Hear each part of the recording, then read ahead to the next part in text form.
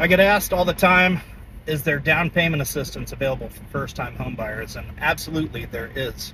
That doesn't solve all of your problems though. During today's market right now, you're potentially able to get a seller credit, which is money back from the seller that comes out of your loan and helps you pay for your costs. And you could potentially qualify for a first-time home buyer down payment assistance. But you know what they don't cover? It does not cover your $600 to $650 for an appraisal up front, around $500 for a home inspection up front, wind mitigation report, and a 4-point. And it does not cover your earnest money deposit. There are no down payment assistance that give you money up front.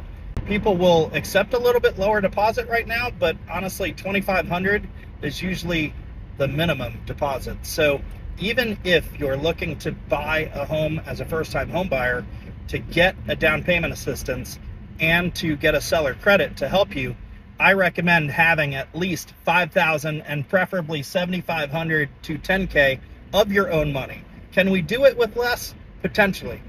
But I just want to let you know that it just doesn't cover everything.